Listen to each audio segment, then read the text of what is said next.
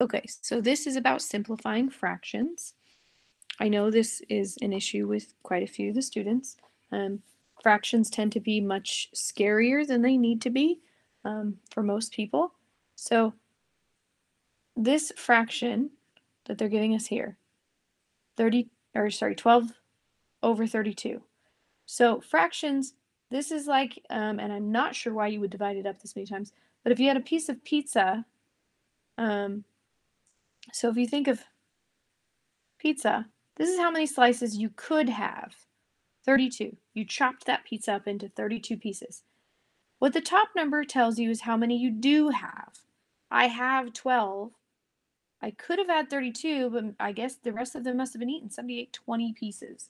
I think of a pizza because that's a normal way we cut up a pizza. Is kind of the way we picture fractions. That is a whole lot of pieces, teeny little slices. No wonder you ate 20 of them. So remember, the bottom number is how many you can have in a whole piece, like a whole pizza. And the top number is what you do have left, or how many you currently have. So I started with 32, now I have 12, something along those lines, which is why you can't have 0 on the bottom of a fraction. Because if we think of it that way, I can't start with 0 pieces and now I have 12. Where did they come from? That doesn't make any sense. So that's part of the reason we don't have 0. Sorry, that eraser's way too big.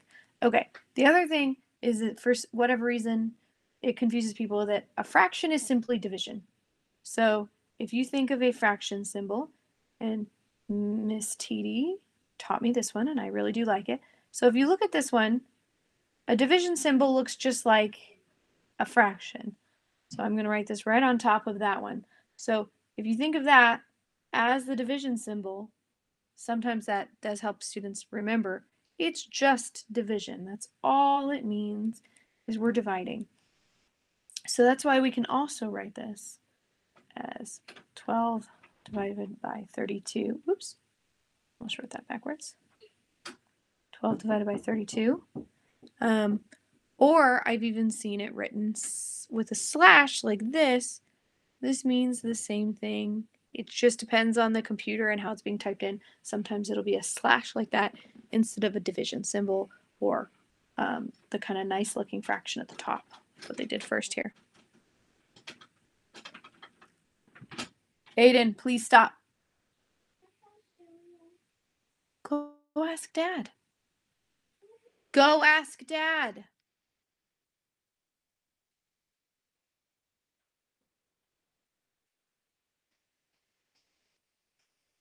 Okay, so now that we've kind of gone over a few of these basics of fractions, to simplify a fraction, really all we need to do is know we're trying to figure out what can we reduce it by. In this case, they saw right away you can divide both of these numbers by 4, and that got them to the end result of 3 over 8.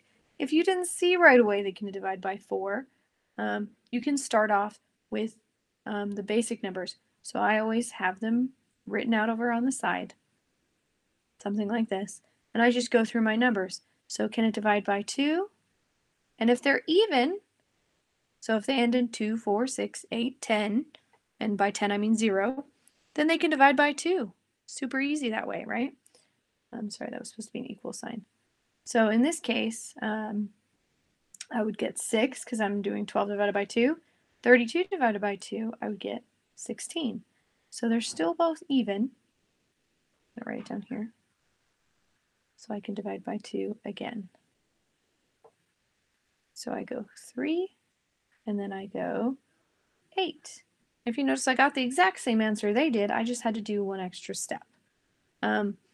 So if you go through, so if it's even, it can divide by 2, 4, 6, 8. So that's kind of a good rule there. If it's not an even number, you can cross all those off. It can't divide by those. A way to know if it can divide by 3 is if you look at the digits and you say 1 and 2. If I add 1 and 2 together, I get 3. 3 can divide by 3, which means 12 can divide by 3. So if I apply that same thing to 32, I go 3 plus 2, I get 5. 5 can't divide by 3, so 32 can't divide by 3. It's kind of a weird way to see if it can divide by 3. That same thing works with 9. The number that you get at the end just has to be able to divide by 9 instead of 3. Kind of a neat way to know that one. For 5s, the number has to end in 0 or 5 in order for it to be divisible by 5. 6, like I said, it has to be even. I kind of skipped over 4 also. They both have to be even in order for it to divide. For 6, if you can't divide by 2 or 3, you can't divide by 6. So if you've already crossed off 2 and 3, cross off 6. 7 doesn't have its own rule. You just have to divide and see. 8 is another one of those even ones, and then 9 we just talked about. Same thing as this 3-ish trick. If you add it up and you get 9, or a number that can divide by 9, then you can do that. So these are all just little simple tricks to get you through it a little bit quicker as far as dividing. All right, so let's actually start this. All right, so we have 21 over 35. So what can they both divide by? So if we go 2, 3, 4, 5, 6, 7, 8, 9. Whoa, that's a very weird 9. 9. All right. So we want to figure out what these both can divide by. And these are both odd. 1 and 5. Those are both odds. What that tells me right away is it cannot be 2. It cannot be 4. It cannot be 6. It cannot be 8. I cannot divide by any of those numbers because these are odd. So I've crossed off quite a bit of my list here. So my first one would be 3 that I'd want to try. So if I use my little trick that I just showed you on the last page and I go 2 plus 1, I get 3. Well, 3 can divide by 3. So I know 21's okay. And then 35, if I go 3 plus 5, I get 8. 8 can't divide by 3.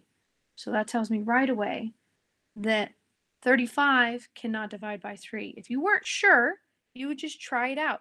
You'd get a decimal, and then that would tell you, nope, that's not the right one. I need to try a different number. So I'm going to go ahead and cross off 3. I know it won't work. 5. 35 ends in a 5. That can divide by 5, but 21 does not. It has to be a 5 or a 0 in order to divide by 5. All right, 7. 7 is one of those ones we just have to try it. So let's go ahead and give it a try. So I'm going to go like this, divide by 7, divide by 7. So 21, if I divide that by 7, I get 3. 35, if I divide by 7, I get 5. Oh, look at that, it worked. And now 3 and 5, they're actually two of my prime numbers. And prime numbers, that's another list that you may want to have available. Just so that you know, once you get down to prime numbers, what that means is it's a number that can only divide by itself in 1.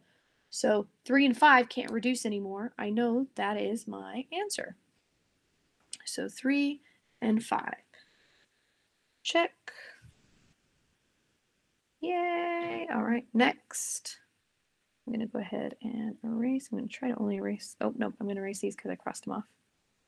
Okay. So I have 9 over 36. All right, so I have 2, 3, 4, 6, 7, 8, 9. Okay, so 36 is even, but 9 is not even, and I apologize, that is kind of a funny look at 9, but that is a 9. So since they're both not even, I can cross off these numbers. I know they won't work. So 3, I know 9 can divide by 3. How about 36? If I say 3 plus 6, I get 9. And we just said 9 can divide by 3, so I know the whole number 36 can divide by 3. Again, that's just a quick 3's trick. If that's difficult to remember or you don't really understand, you can always just divide it and test it to see if it'll work. So you go, I know 9 divided by 3 is 3. 36 divided by 3, so I can kind of do this mental math. I know 3 divided by 3 is 1. There's nothing left over. 6 divided by 3 is 2. All right, so I'm going to bring it down here. 3 and 12. So we need to make sure that this is, in fact, done. So I know 3 can divide by 3 again. And then 12, can that divide by 3? If I go 1 plus 2, I get 3. 3 can divide by 3, so that means 12 can. Again, if that rule is not making your brain happy, just ignore that rule and just test it out. 3 divided by 3 is 1. 12 divided by 3 is 4. So we get 1, and then I'm hitting the fraction bar, 4. So this first fraction bar is just for if you have a basic fraction, and this other fraction bar has that other box in front of it. That's for if you end up with a whole number. So if we do end up with an answer with it that's an improper fraction, meaning that the numerator, top number, is bigger than the denominator, which is the bottom number, we have to turn it into a mixed fraction. If they give you the options, especially if they're saying simplest form here, they're going to want you to convert it. It may even give you a warning the first time. After it gives you that warning, though, it'll start to mark you wrong. All right, so we should be good to go. Yay, we finished.